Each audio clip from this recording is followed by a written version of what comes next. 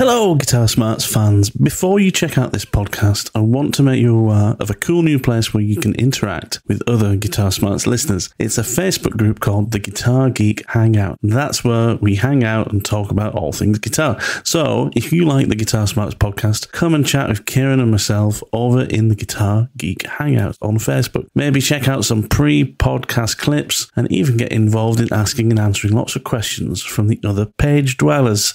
Hope to see you there. There was one thing that I really got excited about and was like, this is going on my Christmas list. This is just going to be a really lovely self-indulgent purchase. So, I'm a fan of the man in the top hat, and of course, and David Petch, right? David Petch from Toto. Is that who you mean?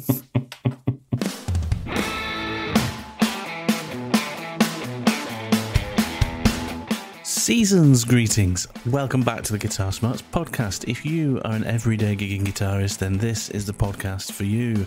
Thanks for joining us for another podcast, the penultimate episode of the year 2022. Kieran and I are reminded that it's about 2 years exactly since we started the Guitar Smarts podcast, and we've enjoyed every minute of it so far, and we are ever grateful for each and every one of you that listens in each week. This week we are talking about Christmas, and specifically about the things that we hope Santa will bring us. Remember last week's episode when Kieran let that black Cort Z42 slip away at the end of the guitar show we visited? Well, there's some news on that. Housekeeping. Remember to like and subscribe to this podcast on your preferred podcast app. That way you'll get alerts when a new podcast is released, and that means you won't miss the next show. Use the LinkTree in the description of this show to get to our Buy Me a Coffee page. If you do feel generous, you can donate to the show there, and links to some of our Spotify playlists from previous episodes. Come and see us on the socials too, especially on the Guitar Geek Hangout page on Facebook, where you can interact with Kieran and myself and many other guitar nerds just like us. And if you really want to support us, use the links to leave us a rating or a review. This is the best way to support us and helps us to grow. Merry Christmas to you. Have a wonderful holiday celebration wherever you may be. That's about enough from me. Let's get to it. Kieran. Hey. In the words of Stained and Fred Durst, it's been a while. I love that track. Do you remember that? Isn't that a Who song? No, you're thinking of... I'm thinking something else. You're thinking of something else. Behind Blue Eyes. That's it. You're thinking of Behind Blue Eyes that Fred Durst did about 10 years ago. No, that was when. Do you remember when Fred Durst did a song with the band Stained called It's Been a While? It must have been about year 2000. I love that track. I love it. Track. It was huge, wasn't it? Been a while. Yeah, exactly. I went watching Stained, believe it or not, in Manchester at the Apollo in about the year 2001, 2002. You went to watch them? Yeah, I went to watch Stained, I was quite into that kind of new metal thing at that time, That must have just been a sea of black and purple eyeliner, black hair and purple eyeliner and Doc Martin boots and... No? I was into the music, not the dress code that apparently accompanied it. Yeah. I love that kind of turn of the millennium kind of, like pop punk stuff that was going on. Definitely. All that. And all the new metal stuff as well. And Biscuit and, Linkin Park and all those guys. It was great. Yeah, I love it too, man. Nickelback were great. Mate, Nickelback got a lot of flack. They still do. No, they still I love that. I love that first Nickelback album. It's superb. I don't know if it's... when I say the first Nickelback album, their kind of breakthrough album, I'm sure they had plenty of... it was the one with You Remind Me on it. What was the name of that album? Someone's shouting it at us right now going, it's called this. What was that album called? But I listened to that. I used to have this commute back in that time while I was studying, and I used to go between two different study sites, and it was like a 3-hour drive between them, and that was but through country lanes and kind of so it wasn't like motorway driving, and that album literally was just like my on constant repeat for a period of my life, which I never told anyone because I would have. It wasn't cool to like Nickelback. I don't think it is cool to like Nickelback now, but I liked it. Yeah, exactly. That was a really good album. I can't remember what the album was called either, but it was a good album. Are they Canadian? Was that it? Yes. Were they like a nice, good, wholesome? They were nice Canadian men. Yeah, nice Canadian men. I love nice Canadian men. Who doesn't like a Mountie? We've gone rapidly off piste and down some weird rabbit hole. We'll have to figure out what that album was called, but it had some great great tracks on it. Hold on, we've got to get Silver Side Up. That's it. Silver Side Up. Yeah, man. What does that even mean? I don't even know. Isn't that's like a roast beef reference, isn't it? If you're based in the UK. No? Yeah, it could be. I doubt it. I doubt. Not for the Canadians, no. No, probably. I don't think they were thinking about a nice Sunday roast joint of Silverside beef when they were thinking of an album name. Silverside, brilliant. Oh, I'm hungry now. Anyway. Yeah. Anyway. Good. How's you been anyway? We haven't had a chat for a couple of weeks. You've been well? Yeah, man. Missed your company for the last couple of weeks. You got more guitar. You got more guitars on the wall behind you there. No, I haven't. No, there's not more guitars. But I've got a different camera. I'm actually so sometimes I use my other camera, and this one's got a wider field of view because it's like one we demo at work. But it has got a nice field of view. I can see your entire room, and more guitars have come into the field. The room's only about 3 meters by 3 meters. It kind of makes it look like a big room. But yeah, so now you can see the classical and the bass guitar. You got a P bass there, yeah. No, it's just a Westfield kind of. Okay.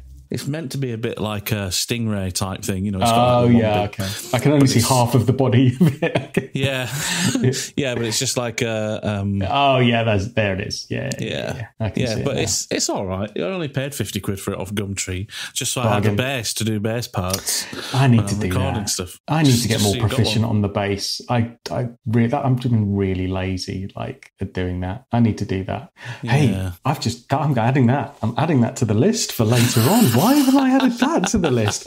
That's like one of my bucket list items to say. It's going on the list. Anyway, we'll get to the list in a minute. We'll get to the list in a minute. Nice. Do you know what I'd actually quite like instead of that bass is a nice little short scale bass, because as a guitarist to pick, if you want to do a bass part, to be able to pick up just a little short scale bass, that's got a scale length somewhere between bass and normal guitar, that's really comfy. I've played those a few times before, and it's just such a nice little instrument to play, Yeah. But anyway, so and no gigs or anything like that over the last couple of weeks? Yeah, I had some gigs. We've been doing gigs a bit further afield recently. Our lead singer is a good couple of hours drive from where we normally gig on the south coast in the UK, but he comes down like every time we have a gig. It's a couple of hours drive there, a couple of hours drive back. So periodically we do some gigs up nearer where he is, just to take the pressure off of him. So we've been doing a couple of gigs in his neck of the woods. Lovely people up near Swindon. Really friendly, really hospitable, lovely people that make the 4-hour round trip worth it. So yeah, and then I've got a gig tomorrow night, which is an army base. They're doing their Christmas do. So we are the band for them for their Christmas do, which is going to be good. So I've been warned already. There'll be very, very few women. It's a bit of a sausage fest, but that's fine. A German party. Bratwurst fest. Yeah, the German parties are the worst. Oh, I'm sorry. Oh, it's a keeper. That's great. So looking forward to doing that. But that one's up in Oxford somewhere tomorrow night. So again, it's a bit of a schlep. Wow. And then I've got a couple. I think I've got about 3 more gigs left before the end of the year. I'm going to finish from work on, I think, about like the 17th or something of December, and that's it. That's me done with gigs and work all the way through until like first week of January. So, and then all the books have been opening up again for clubs and pubs and stuff like that. Weddings haven't dropped into the diaries yet, but we're doing pretty well actually. We're getting pretty full up with clubs and pubs and stuff for 2023. So yeah, Good. Yeah, I mean, Superb. it's nice. It's a nice problem to have. We only do like 2 or 3 gigs a month, so we're not like we're weekend warriors, mate. That's what we are. That's it. That's the way it is. That's the way it's got to be. Weekend saving warriors. Saving it up. Weekend warriors. Friday night. Yeah, no. So yeah, that's all good. How about you, buddy? Trying to think when the last time, it was a couple of weeks ago. So we'd done the guitar show, hadn't we? And we'd gone to see King as well, which was great. That was awesome. Yeah. Have you been playing much in the last couple of weeks? Yeah, I mean, do you know what? I've been playing a lot. I've not been gigging or anything for a while now. Probably won't until next year. But I'm really enjoying playing at home at the moment and doing some recording and trying to write some stuff and doing some practicing and, trying to get on top of certain things in my playing. One of the things I'm behind on, though, is just general guitar maintenance. All my guitars... All my guitars are really due, a good string change, a good clean, all those 8 steps that we did way back at the beginning of the podcast. I need to do that for all of them, really. And in fact, the Lester, the old Les Paul, which those new pickups you got me, which I'm still massively grateful for, they've just absolutely transformed that guitar. Those pickups are just so good. It's now the guitar I reach for all the time. Really? Just because of those pickups, yeah. Man, I'm so pleased to hear that. I can't wait until actually the way you've done it is nice. Because when I I'm a bit OCD, so when I like say I'm going to overhaul a guitar and do it, I do everything in one go, and so I get the appreciation of like before and after, but it's the sum of all those bits, right? So the setup, the fret dress, the whatever, new, and if I'm doing the electrics as well, it'll be a full wiring change and new caps, new pots, as well as new pickups and all of that, and it's clear you can see the difference pre and post, and you go, wow, that was worth doing. It's so much better. But actually, I know you're planning on doing like the wiring harness and the pots and caps and stuff, but you've done the pickups already. So I'm really going to be interested to see what you think when you do the next incremental phase, to see if you can spot a difference between, if I just swap out the pickups with everything else being the same, what you've said, it's already made an improvement, which is great. And then what happens when you go to the next step and do the next part of it. I'm interested as well. I mean, I'm kind of almost expecting it to be like a change in fidelity rather than anything else. Do you know what I mean? Like, are you maybe just like going from HD to 4K, but actually in essence, everything's still the same, So I'm almost kind of like, but the main thing is, the electronics I've got in there at the moment is still pretty decent stuff, fairly premium, but it's not like CTS pots and all that stuff. And the only thing really I don't like about them is the feel of the pots is very free and loose. There's not really much resistance in the turn. I quite like it when there's a bit of resistance there. I just realised that's an electronics joke, isn't it? Sorry. I felt like it when there's a bit of resistance in my potentiometer. I'm sorry about that. I just laughed at myself. Oh my God. Anyway. Oh my God. Oh my God. Oh my God. Yeah, there's another one for you there. Yeah, no, I don't think I've got any more. I don't want to. Let's not impede this conversation. I have that one next. I have that one next. That's it. I very rarely have the same joke ready as you because you're too quick. But I have that one. I was going to say let's not impede the progress of this podcast anymore. No, absolutely. No. Anyway. Anyway. So that's the main thing. That's the main thing. I want to change. Is actually I'm really happy with the sound as it is. Yeah. It's currently. Yeah, absolutely. Really happy with the sound as it is. I'm still doing it. Sorry. Stop it now. Sorry. Okay. Sorry. Yeah. Enough. Yes. No. Let's switch that off. Okay. Yeah. Oh. So I'm really happy with the sound as it is. It's just literally, I just wish that those pots just had a bit more resistance to them in terms of feel when you're turning them. Yeah. You know, that's the main thing, because at the moment, if I want to kind of, I really love actually the range of tones that pickup has, from, you know, low volume right up to completely fully open. I didn't have that with the stock pickups at all. You know, I mean, if I turn the neck pickup right down on a pretty dirty sound, it just goes like a Strat. It just goes really beautifully Stratty. That same kind of voweliness that you get from like a Strat neck pickup. I get that on the Les Paul now more than I did before.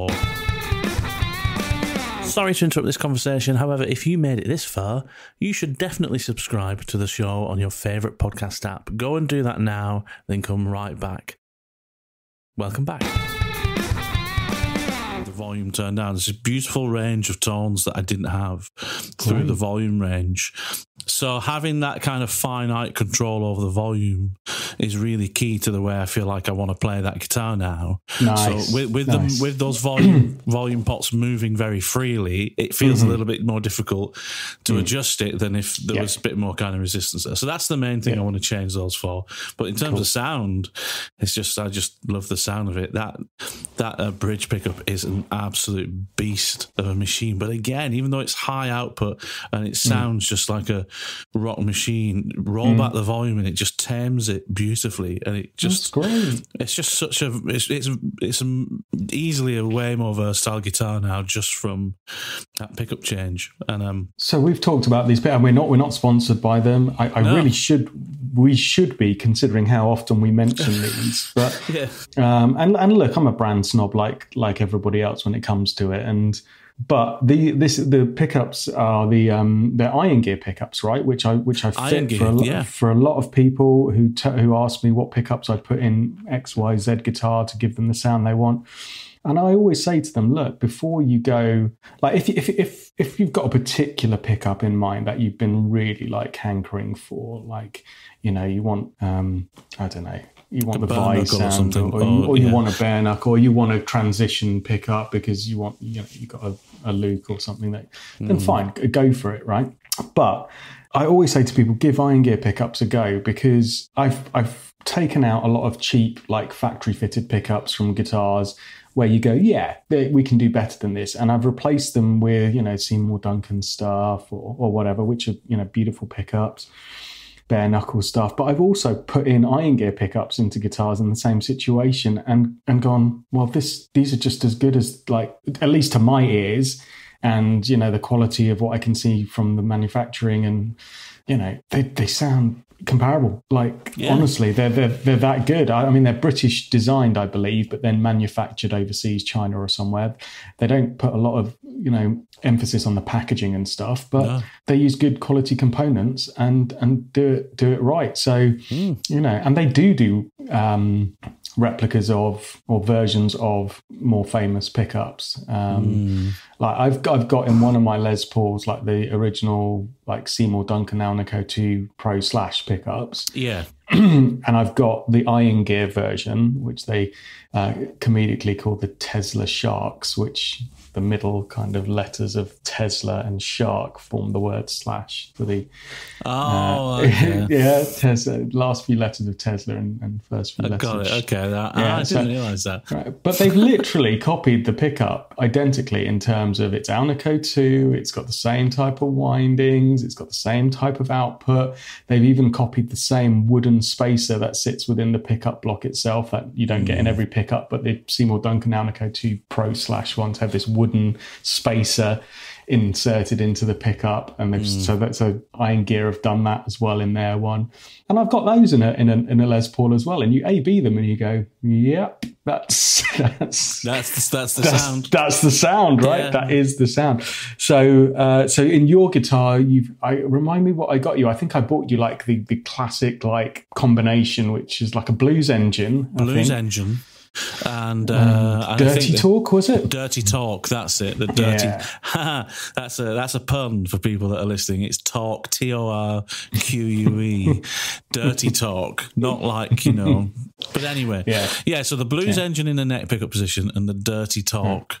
And actually, when on paper, when you said that, I looked at the specs and I was like, these are meant to be apart. These are meant to be like paired together because the blues engine's like, I think about 8 point something K in terms of its resistance, its impedance. So that's relative. That's kind of what not low. I mean, probably relatively low for a humbucker, I think, in terms of its output. So you can you associate the resistance of something to its output capability. The higher resistance it has, that means it's got more cable, right? That means because it's the longer, it's got a longer cable, effectively more windings, which means there's more cable to pick up the movement of the string around the coil, and therefore you get more signals. So more resistance equals more output. But that dirty torque is twice the resistance. So I was like, that's twice the output of the front. I don't know necessarily how that's going to sound. Balance. How's that going to balance tonally? Yeah. Balances beautifully, absolutely beautifully. Initially, I thought that it wouldn't, because actually the first time I wired them up, I had a little bit of a grounding fault. I was actually grounding signal across the tone capacitor all the time, regardless of where the tone capacitor was. So it sounded like the tone was wound all the way down. I just thought, this doesn't sound quite right. But once I'd fixed that, they just work so good together. Yeah, I remember because you texted me, didn't you, when you installed them after having read the specs, and you were like, how are these going to match? And then you put them in and you're like, well, they don't match at all. This is not right. Exactly. I was like, and you were texting me going, is it supposed to sound? And I'm like, no, it's not. There's definitely like a wiring thing going on. They shouldn't be that out of kilter. And then you fixed it and you're like, it's a revelation. I think it's like the same principle as like the Seymour Duncan hot rodded humbucker set, which they do, which is right. According to Seymour Duncan, it's like their most successful combination that they do of a set of pickups. And they're quite different. One, I think it's like a Jazz in the neck position, and a Jeff Beck, I think, in the bridge position, right? So they're from two completely different sets, and they have they're like you've described, they've got totally different kind of specs on them. I think it's the same Alnico kind of type of magnet, but it may even be different. I think one may be an Alnico 2 and one may be an Alnico 4 or something. So anyway, they don't look on paper like they should work together, but according to Seymour Duncan, you put this in something like a Les Paul, and you just get a huge spectrum of sounds, and you get everything from the creamy kind of neck bluesy stuff that you'd like all the way through to the searing rock leads, but not in a way that jars or sounds really incoherent from the two. You just get a broader spectrum, which I think is quite a nice palette to have. That's exactly how you've just described it perfectly. That's exactly how it feels. It feels like the spectrum of tones available is widened. The brightest tones that I could get are now brighter than that, which is great. And the darker tones are darker than they were, but it's all absolutely under complete control. Like, that's the great thing about it. It's kind of like, I feel like I've got more control over those tones. And I can't thank you enough, man, because it's not just a great gift to have those pickups, but like it's kind of reignited a love for that guitar and playing it more often. And I'm playing guitar more often generally now anyway, because I'm enjoying plugging that guitar in and just getting more and more familiar with how those pickups respond and how it feels to play that guitar. So that's been for like since my birthday, when you very kindly got me those pickups. That's basically what I've been doing since then, just enjoying playing that guitar and writing with it and trying to come up with some some stuff, because I'm trying to write some backing tracks and things for the podcast and for our listeners as well, right? Exactly. You've had this little secret project on the go. Yeah, trying to write a kind of an album of about 10 tracks for practicing guitar too. Some of them will be functional, some of them will be just fun, just some will be things you can just play guitar over and come up with ideas, and some will be there specifically to try and target certain areas of theory or playing, and it's a bit of a project, and hopefully next year we can get that out. But that's what I've been up to. Nice. So it sounds great. I love it when you guys you get into playing again, and the maintenance thing. that you described. I mean, Christmas is the perfect time to do that, right? And we're going to get onto in a minute some little things on our Christmas wish list, right? Because this episode will come out just before Christmas, and so it's getting towards that time of the year, and I was speaking to Damo the other day, and he was like, "Oh, my guitars just need a bit of a going over." I was just like, "Get them round to me over Christmas," and that's just like the best time because we'll all be having some downtime, and you can just sit and just get everything sorted, ready for the new year. So, yeah, maybe there'll be some things on our list. For sure. Well, that's the thing. So when this podcast comes out, it'll only be a couple of weeks or maybe just less before Santa Claus himself comes round to deliver many a wonderful gift to us and all the things we wish for. You know that I'm sure you'll be getting that PRS Silver Sky delivered that you loved and enjoyed so much. Did we talk about that last time? That's what we talked about last time. Yeah, it was your Guitar Safari fail. It was the. That was what you called the last episode, wasn't it? Guitar Safari fail. Yeah, there was a number of failures on that episode. I felt bad for you. You felt bad for me. I did, yeah, because it should always be a good experience going to a guitar store, especially when you're trying out a guitar that you've revered for quite some time. Although I must say, I had some interesting feedback on that episode from our good friend Mr. Rory Harvey. Who said exactly the same thing. He said, I can't remember exactly what his message was, but basically he agreed with you. He had the same underwhelming experience to when he tried a PRS Silver Sky, and he plays a couple of John Suhr model guitars, so obviously he knows a good guitar when he's playing one, and he knows a bad one too. And surprisingly, there's somebody who concurs with your experience, man. Well, that means a lot. Say surprisingly, I'm not saying that people shouldn't concur with your experience, but I'm saying it's surprising that guitar hasn't had. Well, I mean, it has fantastic reviews, but why is it that So I've reflected. Well, first of all, thank you for telling me that about Rory, because A, it's nice to know when someone has a similar experience, but B, love the fact he's still listening to the show. And I mean, that's a pro guitarist, right? Who we have a huge amount of admiration for. So he knows his stuff, right? So, so that was the full fat PRS that I tried very briefly. And look, full disclosure, I was so pushed for time that day in the guitar store, and there was another guitar I wanted to try out more, believe it or not, that. After having picked up that Silver Sky, $2,500 worth of it, and just having a quick noodle on it without plugging it in, I realised that the setup was just so far off the mark, and I was so disappointed overall just having it in my hands, looking at the overall guitar in itself, which was pretty well put together, but badly set up. I just thought, this is disappointing, so I didn't even go further with it. But I sent you. Did I send you a video? Did I? You did send me a video. Yeah, last weekend. Was it PMT? Yeah, you went to PMT in Portsmouth. And you tried out the SE version.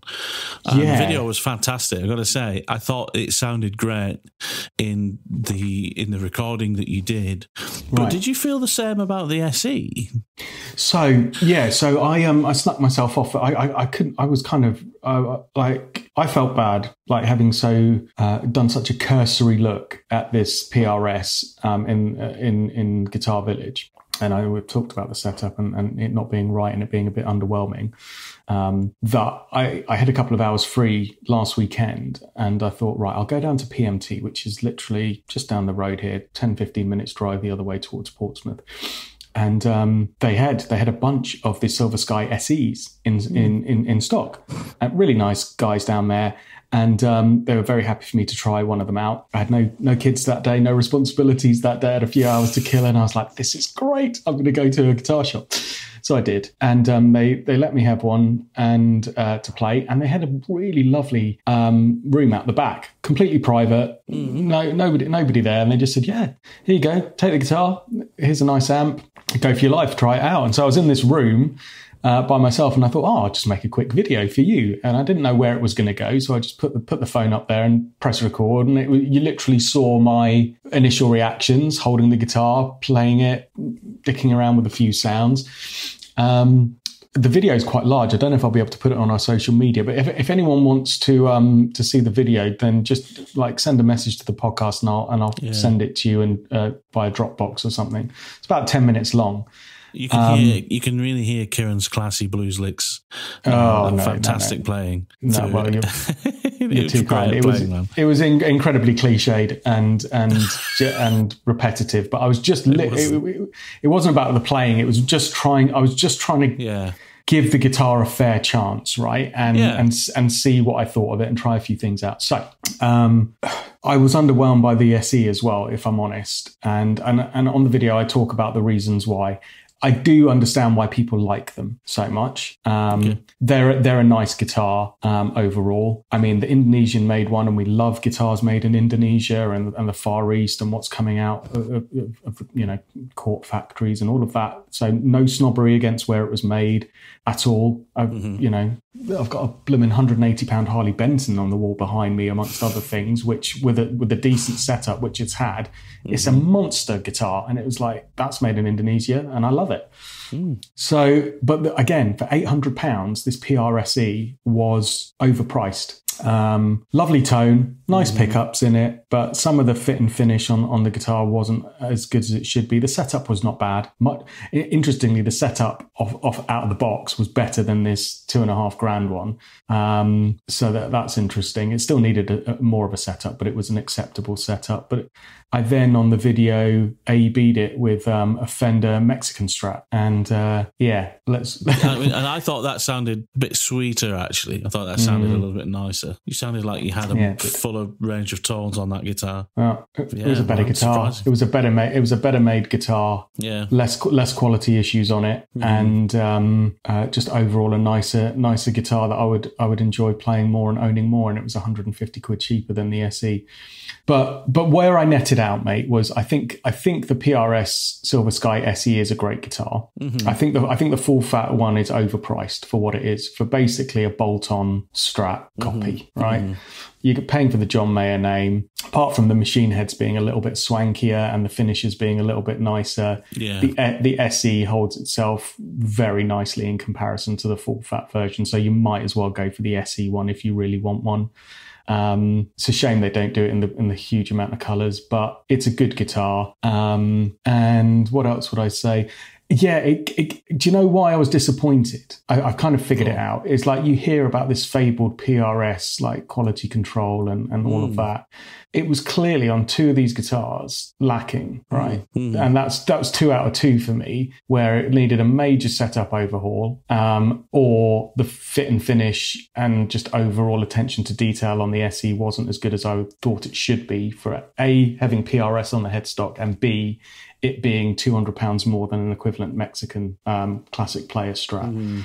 So it just kind of reminded me that, these are good guitars, but there's a price point of diminishing returns, which I don't think you're really getting anything more on between the SE and the full fat American version for what is effectively a bolt-on Strat copy, right? You're not getting your PRS exotic tone woods and library kind of quilt tops and all of that nonsense for the $3,000. And also guitars are all individual, right? And that SE had a bit of stuff on it that would have made me go, I want to see a different model, because this one's got some dodgy bits on it that I'd like to check out another one and see if it's any better. So try them out, see what you think. But yeah. Well, I think, it's a really interesting conclusion that you've come to. It's a shame, actually. It's a shame because, do you know what? I love PRS's guitars, but I never really understood Silver Sky, really, as a PRS endeavour. It was always I always feel like, John Mayer didn't get what he wanted from Fender, so he went to PRS instead. And PRS were like, well, of course we're going to help you, John Mayer. It's just a shame that you don't like our actual guitar. Well, he does, obviously. He had those, those modern Eagles and things like that, which are immense creations. $10 grand's worth. Yeah, exactly. £20,000 if you wanted one of those modern Eagle Yeah. But like I said, like I said last week, you know, effectively what Paul Reed Smith is doing, he's just building a version of the Strat for John Mayer to the specs John Mayer wants, with some innovations, but it's still just a Strat.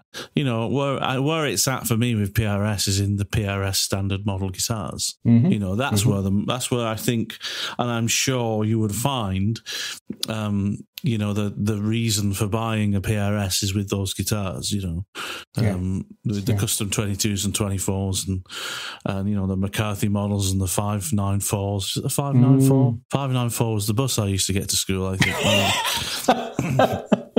I think so. 593 it might have been. 594 anyway. Shall we move on? Let's move on. Let's finish off with the main reason for doing this podcast today. Oh yeah. So Christmas is coming, just a couple of weeks away. If you're listening to this as the podcast has just come out, and Kieran and I were discussing that what we should do is come up with a list of things, just a handful of things each of us that maybe we or any other guitarist would love as a stocking filler from from a good old Mr. Claus as he comes swinging past on Christmas Eve.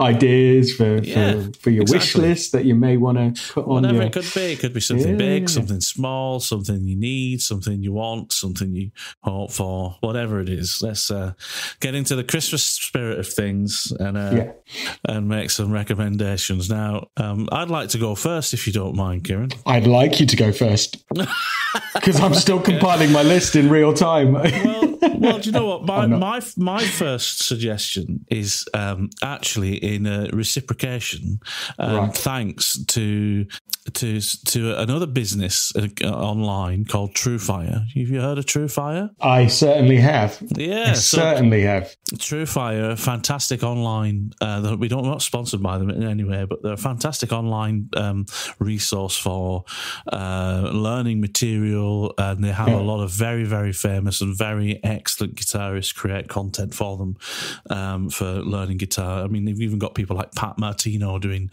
jazz studies. He's one of the greatest jazz guitarists of all time. I mean, he's dead. He's still on there teaching. But that's how good TrueFire is. That's impressive.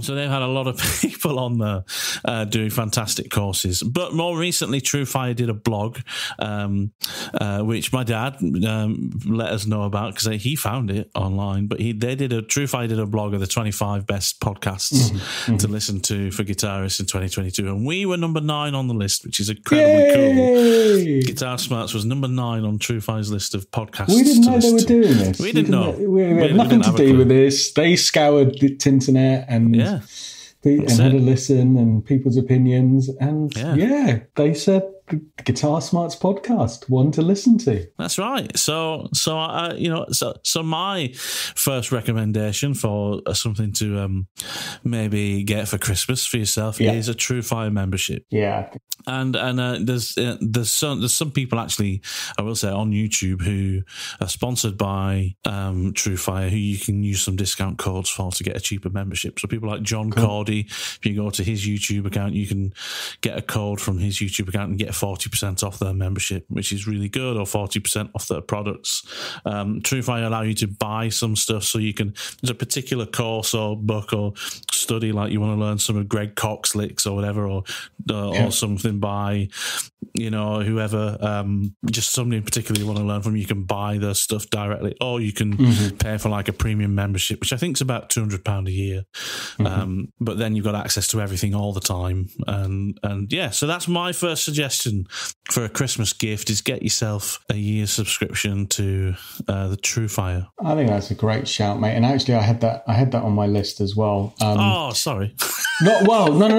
But there are some great ones as well. Fender do a great online course. Yeah. There's plenty of these YouTube vloggers that are doing good online courses as well. I've never been more tempted than I am now. I don't know if that's a good thing or not. I've always just kind of tried to push and we've talked about like how to learn a song in the best way and all of that on the podcast before. But I just think now there's such a great access to all of this online stuff that we didn't have when we were coming up. And now my kids are learning guitar as well. And they have guitar lessons every week, which is brilliant. I don't think you can substitute for that. Mm-hmm. And they've got a fantastic guitar. Well, they've got Matt Lake, there you go, a friend of the show, as their guitar teacher. So, you know, and they're really getting into it. And it's kind of made me think, yeah, I'm going to speak to Matt as well about what online stuff they could be doing, like in between lessons with him, just to keep them going during the weekday. And then it also kind of made me think, well, why don't I do some of it as well? And just, you know, I'm forever like watching YouTube videos of stuff and going, okay, you know, I'm going to steal that lick or borrow that. But what if I actually just properly invested some time into, you know, trying to get from A to B with some proper online lessons and give it a go? So I think it's a great shout. Cool, man. Thank you. Right, next. What about you? What's give us a suggestion. So, well, my first suggestion, and I'd welcome some input from the Guitar Smarts listening audience, because this is an area where I am not an expert, and it is around getting a bass guitar. Oh, right, yeah, that is on my wish list actually, because I've got all these blooming guitars behind me and not one of them is a bass, and it's silly really, because there's so much I can transpose in terms of what I know on a guitar to a bass. Yeah, I know. I mean, I would fall short of possibly enraging the bass listeners of this podcast by saying bass is easy. It's just a guitar. It's definitely not. Obviously, it's way not. It's a completely different beast. Completely different beast. But yeah, I mean, I've got a really cheap kind of bass guitar that I got just so that I had something to do. You know, the kind of job of the bass guitar. I do wish I had something better. Something more comfortable to play, something that sounded a little bit more versatile. I can't really seem to get any sounds out of it other than one specific thing. But I actually completely agree with you. You know, any bassist listeners that we have, or people that are, you know, both guitarists and bassists, you know, Rory Harvey, looking at you, what would you recommend for someone like Kieran, who's never owned a bass and would like to own a bass and enjoy maybe, you know, playing the bass parts to some songs and learning a bit more about playing the bass? What would you recommend?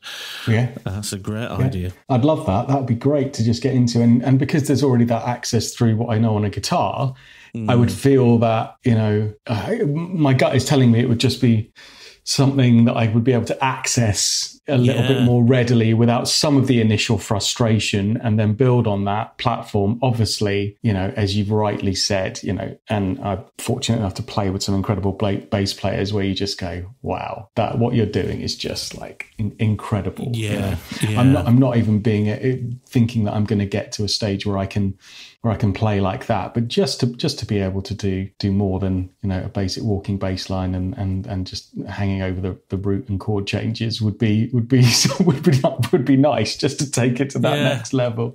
I know. It reminds me of that old joke that that kid gets a bass guitar for Christmas and he goes for his first bass lesson, and he comes home after an hour and his dad goes, "Oh, what did you learn?" And he said, "I just learned how to play the E string over and over, just dun dun dun dun dun dun." And he goes to his next bass lesson, and his dad just comes back, and dad goes, "Hey, what did you learn this week?" He said, "I just learned how to play the A string just over and over, just dun dun dun dun dun dun dun." Oh, okay. Goes to his next bass lesson, comes back after an hour. "What did you learn this week, son?" He's like, I just learned to play D over and over and over, just D D D D D D. Yeah, it's brilliant. And then next week he goes to his fourth guitar lesson, and but he doesn't come home. His dad's like, "Where is he?" And it's like in the middle of the night when he comes home. He's like, "Where have you been, son?" And he's like, "Oh, sorry, I had a gig with AC/DC." Yeah, there you go. That's it, done. That's all you need. Go. That's all you need. So I'm fortunate enough to play occasionally with the DLB, but there's a bass player. He's a friend and inspiration, a guy called Dave Bartlett.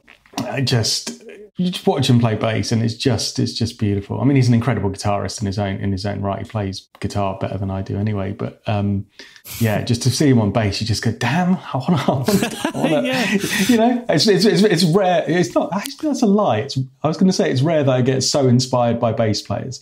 That's a complete lie because, Victor Wooten, Nathan East, the list, it goes on and on. There's bass players that I just go, wow, that's incredible. But I guess more frequently I get inspired by watching guitar players, right? Because that's where I can try to emulate something that they're doing. But yeah, I'd like to do that. So yeah, that's my thing. And I'm hearing good things about these Sire basses. Apparently they've got a good reputation. Is that where I should start? A couple of £100, get one of the entry-level Sire bass guitars? That's a good question. Don't know. Tell me. That's a very good question. Somebody listening, please answer. Somebody tell me where to start. Somebody tell us. Where do we start with bass guitars? Where do I start? Have you? Yeah. All right. Cool. So that's the first thing on my list. Get a bass. Learn a new instrument. That's a what great I'd like idea. to do. See, it's a good idea, not just in terms of the present, but it's like learning a new instrument anyway is a great thing to do for your mind, mental health, and all that. Next one for me, super simple. This is something that probably won't surprise anyone, but you can always pick this up for £50 or so. If you want an extra pedal for your board, get the TC Electronic Spark Mini Boost. Can't go wrong with it. It's such a great little, cheap little boost. Sounds fantastic. I've always loved it because it's great value, because you've got so much gain available. But also you've got that great momentary feature, which I don't understand why nobody else seems to do that with their boost pedals. You can either click it on or click it off like you normally do, or you can lean on it and hold it down, and then when you take your foot off, it will turn off, which is a really cool little feature for just like punctuating parts of riffs. So I want one of those. Yeah, you should get one, man. I mean, they're like they're always on sale. They're always on sale for like £50 I'm adding or that whatever. to my list. So, Gotta get one. So in a desperate attempt to not get another pair of socks, I'm being really mean, but I get great presents from my wife and family. I do. I genuinely do. But yeah, me too.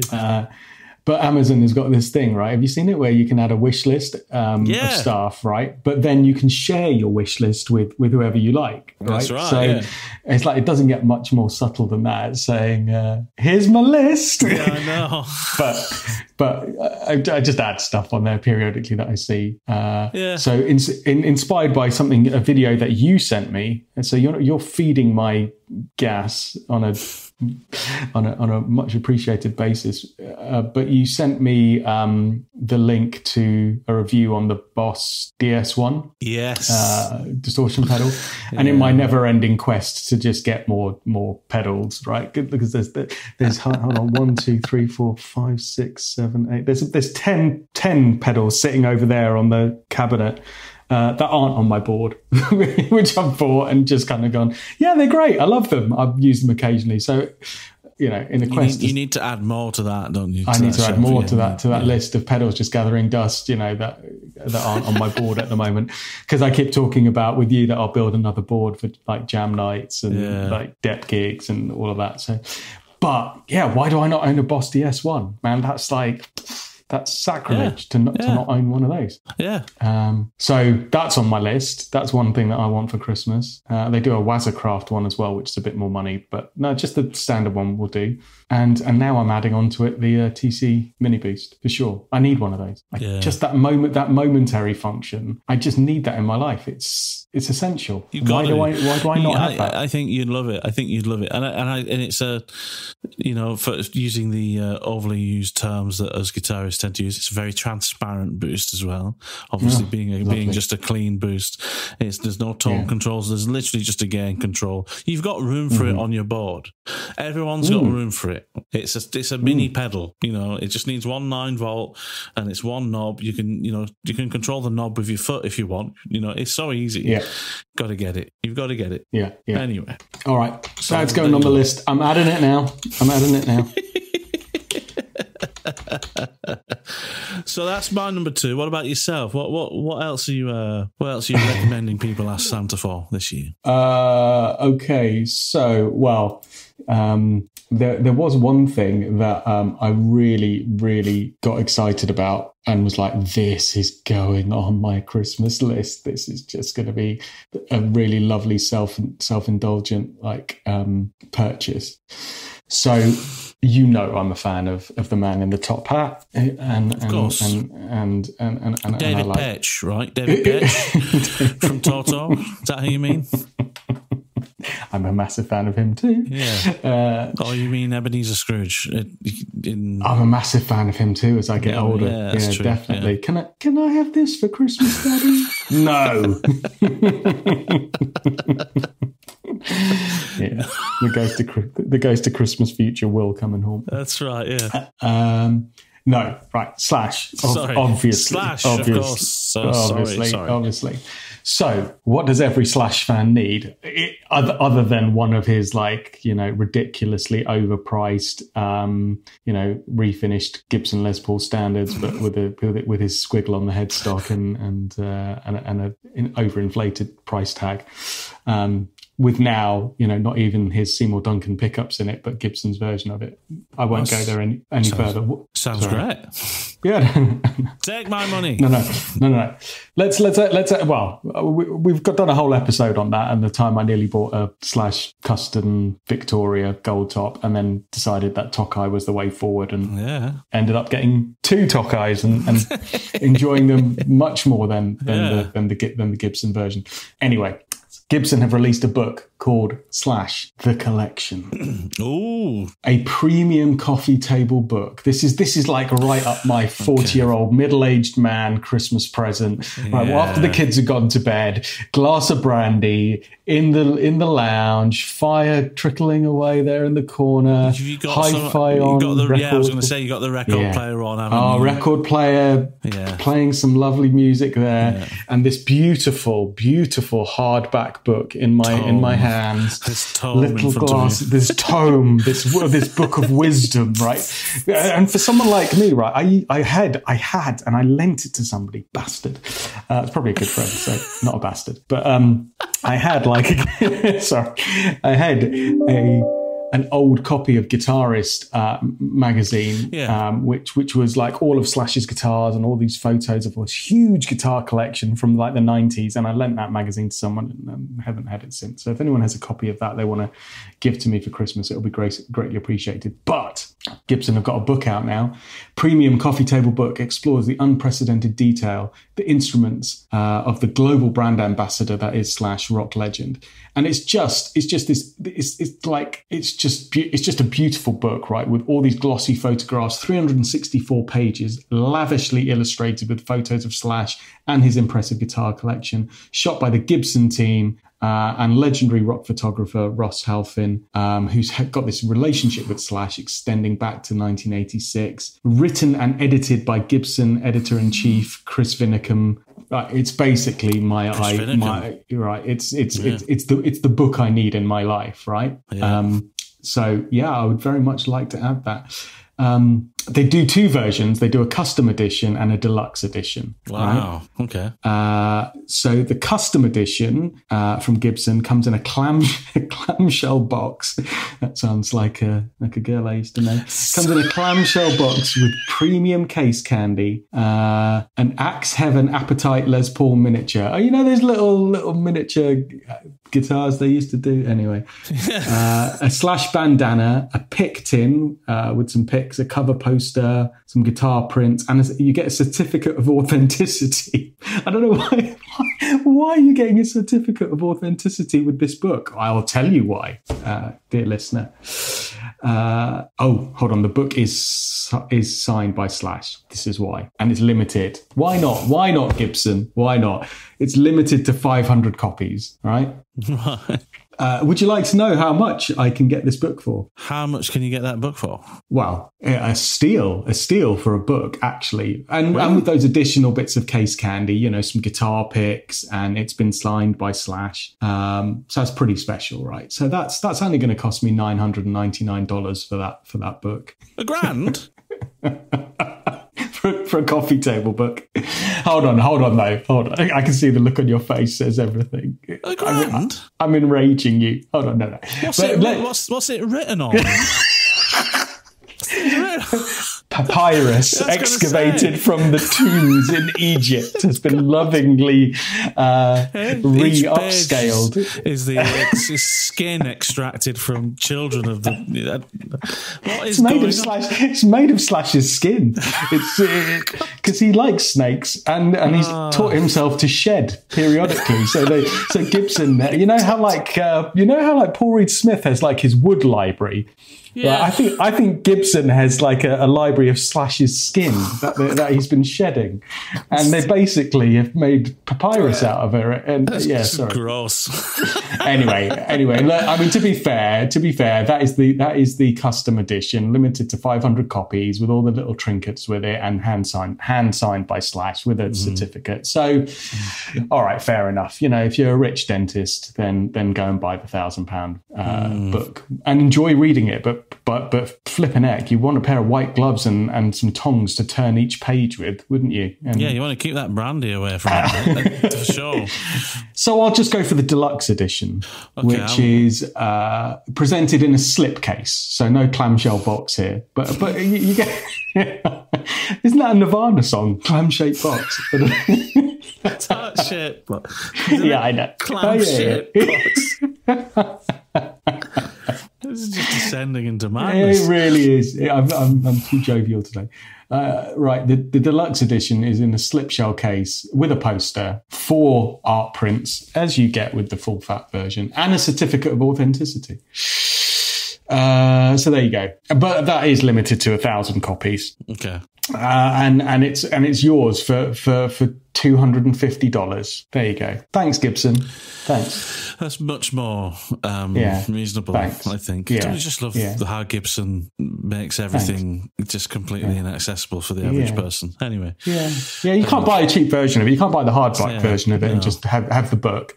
So those are your two options. That's brilliant. Hey, Gibson executives, you know how we make all these guitars no one can afford? How about we do the same with some books? How low could we take this? How low could we go? Socks. Buy these Gibson socks, hand woven by, the Gibson executives themselves, made from the hair of found in Slash's top hat. That's it. Just keep your feet warm for 6 minutes. Authentic Slash hair. Certificate of authenticity. Certificate of authenticity. You know those little photos that Gibson put now? They call the birth photo that they put at the last stage of assembly now. Do you know they do this now? No. Yeah, on the Gibson production line, they call it like the birth certificate, right? So as it goes to the final stage, just before it's, packed in its case and sent off to your guitar store, they take a picture of it on the bench. As the final thing, and that little photograph gets put in as part of your case candy. I don't know why you'd need it, but it basically shows you there was your guitar at the Gibson factory on the last bench of production where it's been signed off. So it's like your quality control thing, but it's like a little Polaroid photograph. What a waste of time.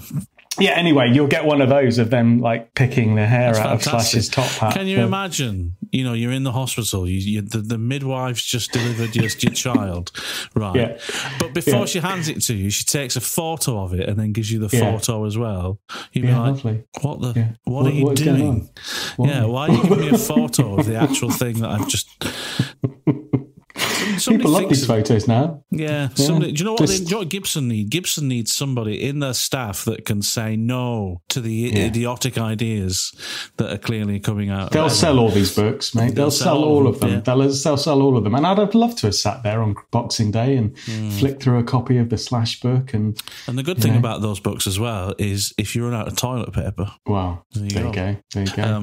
So I'm adding it to the list, but I'll be disappointed if anyone buys it for me, because £250 or £1,000 for a hardback book, it ain't cool. Anyway, I've descended into madness, and we need to bring this podcast to a close soon.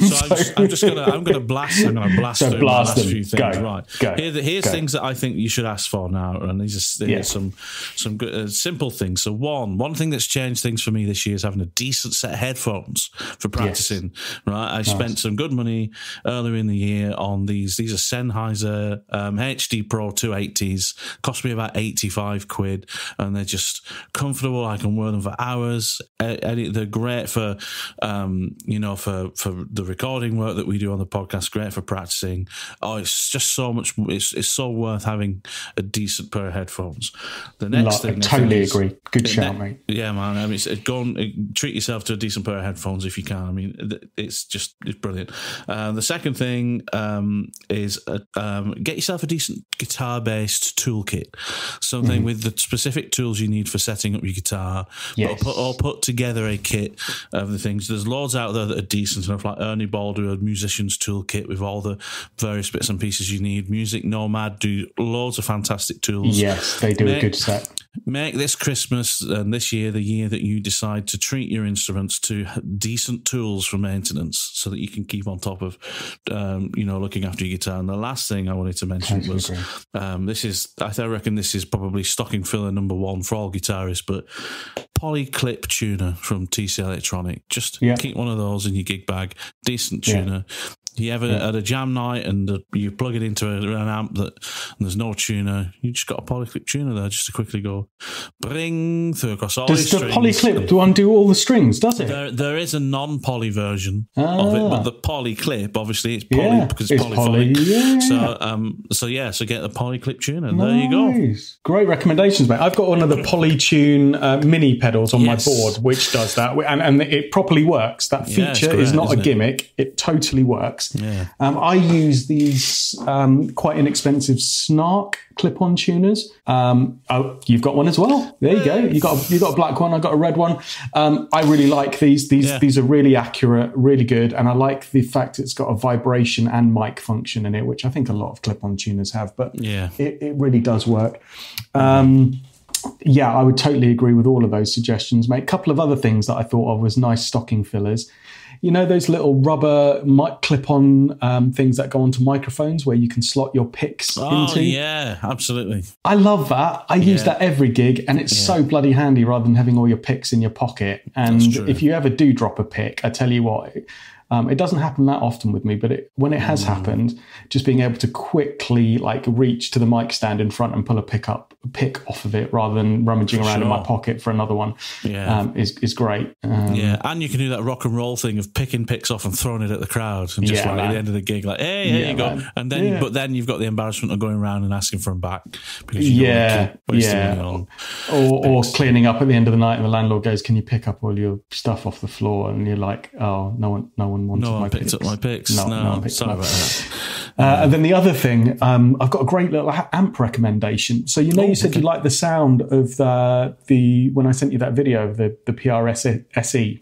Well, even though I left the store kind of not really that enamored by the PRSE, it's okay. It didn't blow me away. What did blow me away was the amp I tried it through, which was the Black Star Silverline range. And I tried it through their 20 watt, fully digital Silverline standard. It's like $300. They had one on offer for like $260 on Black Friday. And it's got a Celestion 10-inch speaker in it, but it's got, what I really liked was it's got this, it's a modeling amp, but what it does is it models different valve preamps and the response of them. So that's the modeling element, right? So you've got like a rotary knob that goes through EL34s, 6V6, EL84s, KT66s, nice valve there, 6L6s, KT88s, and you literally use this rotary knob to change the valve voicing, and it really works. So you have everything from like a Marshall through to a Fender amp, and I found it really convincing. And I would definitely invest in one of these as a nice giggable jam practice amp, so a bit more than your like Spark amp or your Katana that you could actually take out, and it's got enough power to do it, but a really nice range of tones. That sounds fantastic. I really want to try them out. I did think that when you sent me that video, I was like, Yeah, maybe you're not enjoying the guitar that much. It's a shame. Blah blah blah blah blah. Yeah. But the guitar tone you've got is killer. And I thought I assumed you were playing through something like a Blues Junior, or because I thought maybe he'll try and find something that's similar to his amp at home. So maybe it's like a deluxe or something like that. And it's, I basically had it set up as a Blues Junior, but modelled through this amp, and it worked so good. It sounded fat, and it sounded like like a proper tube amp. Yeah, for 250 quid, 300 bucks. It's a great amp. Celestian speaker. Yeah, I'd go and check them out. One last thing as well before I go. So one thing that was going to be on my list this year was the Core, the Xenox Z44 that we spoke about, right? The one that got away. So if anyone could find one, it would be Santa Claus, because they're discontinued, and it was the one that got away at the guitar show. Or if you're like me, you got it. And you do your research. Man, I am over the moon for you. That is so. Is that the one? Is that the one you had in the? That is the exact one. So I need to give a shout out. So I did, after we spoke at the last podcast episode, I did what I said I would do literally immediately. Yeah. I contacted the guitar show, said there was this guitar. I don't know the exhibitor. I don't really know the model of the guitar. I think it was this. Within 5 to 10 minutes, Gail at the London Guitar Show had come back to me and said, well, I haven't got an exhibitor plan I can send you, but tell me the make of the guitar. Yeah. She said, I'll see if I can help you. So then I told her that. Within another few minutes, she'd come back to me and went, I think it's this guy. I hope he doesn't mind me giving him a name check, but I think it's Neil Cable from this, I think it's Big Deal Music in Wolverhampton. Yeah. I've contacted him for you. That's where his stand was. And he said he's happy to be contacted by you. So she hooked me up within like half an hour.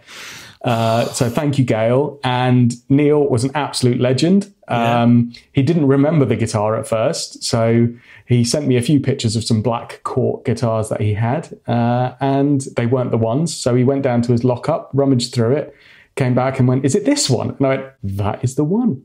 So it is mint condition. He did it for me at the show price, which is brilliant of him. Mint condition, new old stock. It even had all the plastic still on the back. It's literally brand new. I've set it up. I've given it a fret polish. It's had all the 8 steps done to it. Yeah. It's a thing of beauty, mate. It's got. I'm so happy for you, mate. Honestly, that's so good. We will talk about this another day because we've got to go. But I just wanted to thank Neil Cable for hooking me up with that. And in true Christmas spirit, mate, it's a blinding guitar. We'll talk about it on the next episode. I'll give you a little run through. It is beautiful. But in the true spirit of Christmas, I have decided, even though I was very much looking forward to taking this out and gigging it this weekend, I'm not going to. It's going to go to my eldest son as his Christmas present. Beautiful story. Yeah, he's. I hadn't realised how much he'd grown, and I saw him playing the other day on his half-size Strat, and he's got too big for it, so he's ready to go up to the next guitar size. So that's going to be his for Christmas, and he's going to play it a lot, I know. Amazing. So yeah. Well, on that note, mate. There we go. On the spirit of Christmas. Mate, great to speak to you. Absolutely great to speak to you too, and to all our listeners as well, very Merry Christmas, because after this episode, the next one will be just after Christmas. So really have a fantastic, wonderful Christmas with your families and friends, and hope to see you on the next episode. Merry Christmas, mate. Absolutely. Merry Christmas, buddy. Speak to you soon. Bye-bye. Thanks so much for listening, and once again, have a very Merry Christmas. If you like what you hear, then remember there are 67 other episodes going back pretty much 2 years that you can check out, where we talk about things like how to set up your guitars, desert island guitar rigs, music theory, and even a pub quiz. Go and enjoy them. Anyway, best wishes. See you next time on Guitar Smarts Podcast.